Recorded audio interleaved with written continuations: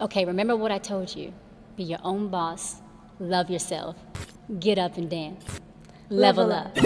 Level up, level up, level up, level up, level up, level up, level up, level up, level up, level up. 5, 4, 3, 2, 1, rock me. Level up, level up, level up, level up, level up, level up, level up, level up, level up, level up. All this on me so yummy, all this sauce so yummy. No, you want this yummy, yummy all in your tummy. Hello guys, my name is Lucy Marike and welcome to my channel. I hope to awaken your consciousness. Now listen guys, thank you so much for subscribing. Thank you for liking my videos. Thank you for the debates we've had online, offline. Thank you for the love that you have given. Thank you for the topics that you have suggested.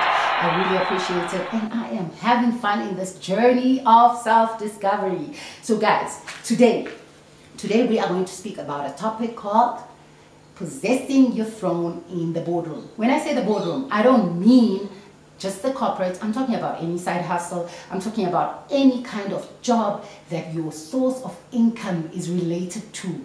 It is important to kind of have certain principles, practice certain etiquette in your workplace.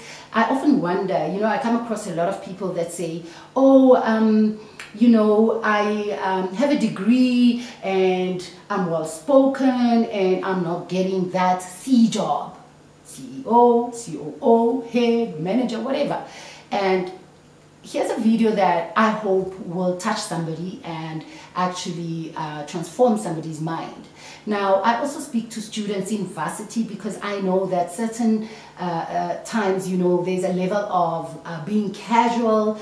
I hope to reach a couple of people, including my son who's in varsity. I hope to touch a couple of people that will actually grab these principles and run with it as they enter the corporates or as they enter the world of reality in terms of income making, right?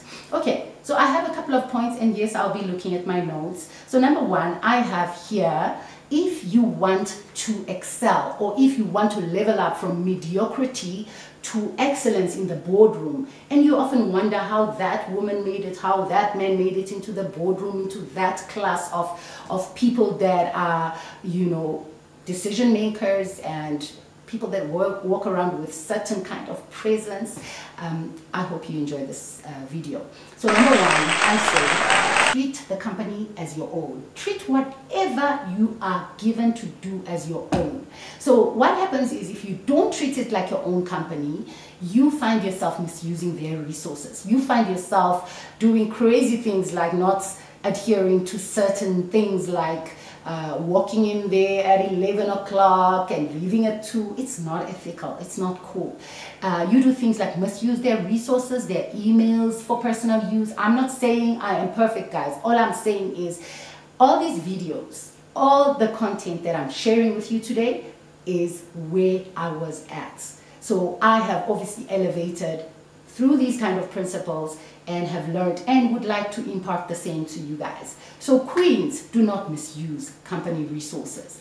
Queens run their jobs as though it were their own business. It gives you accountability, it gives you a certain demeanor of maturity, it gives you, above all, people are watching. So not only people, God is watching. He has trusted you with little. How do you think you're gonna own a company and be a CEO of your company if you misuse other people's resources? Young Todd. So, number one, treat your workplace as your own. That way you will not misuse their resources. Number two, create authentic relationships. Now, in this era we live in, it is all about relationships. 80% is your relationships, 20% is your skills and experience. A lovely man that is my mentor currently where I work taught me this. He said, never ever, Lucy, go by your qualifications. Always stay authentic and pure and stay in your truth. Build relationships authentically. You'll be surprised. Those relationships you build need to be so authentic that whenever you need something, you know who to go to, and it's a genuine, kind of trade-off situation. I'm not saying build, airy-fairy relationships, meaningless relationships. I'm saying find people when you go back to work that you can connect with. Trust me, it helps. you will always need somebody. You cannot do things on your own. And best be found having had a relationship with somebody you need in the future. They say don't burn your bridges. That talks about relationships. Always maintain a clean, authentic relationship. It does help. It definitely does help. Number 3, I am talking about a topic that is dear to my heart. Dress for your next position. Never, as a corporate queen, king, dress for your current position. Always dress to the nines. Dress as though you are walking into your own empire.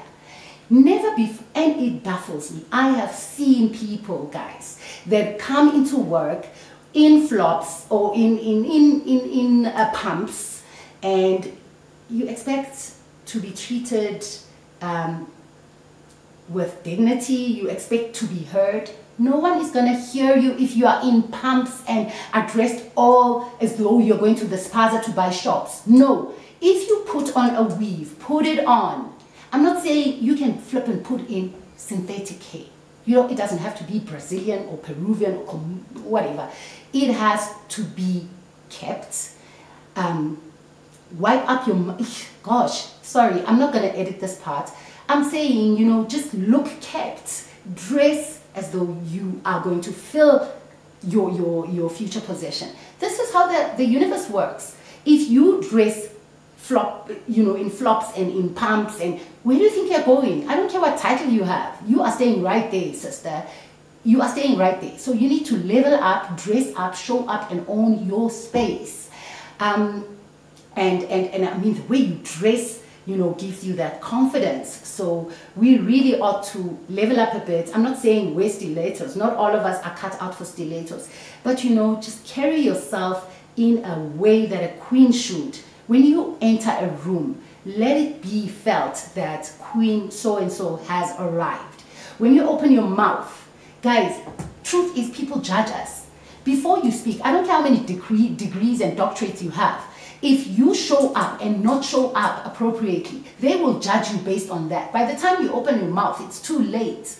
So guys, first impressions last. Dress, level up. Okay? The last one is always be prepared to learn.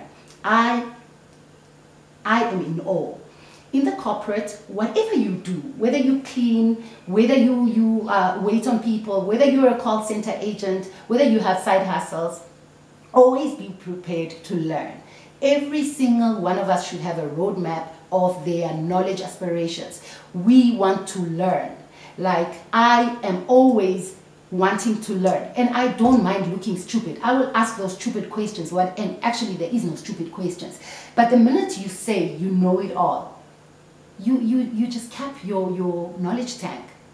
You just cap it, and it's the most saddest situation. Always be prepared to ask. If you identify somebody that knows something, do not be afraid to find out what, how, and where. So always remember that you don't know it all. You cannot say you have arrived. Impossible.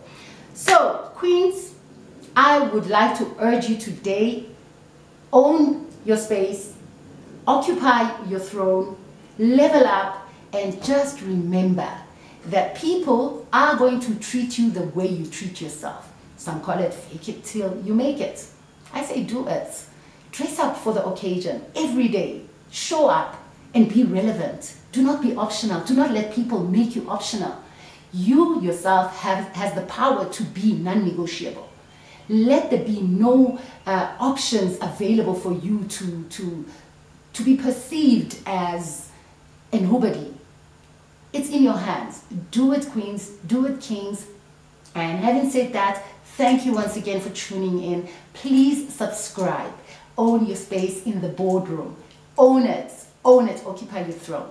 I love you so much, and thank you for watching. Please remember to hit the notification bell. I will surely be in your faces with more material. Thank you, and I love you guys. Namaste.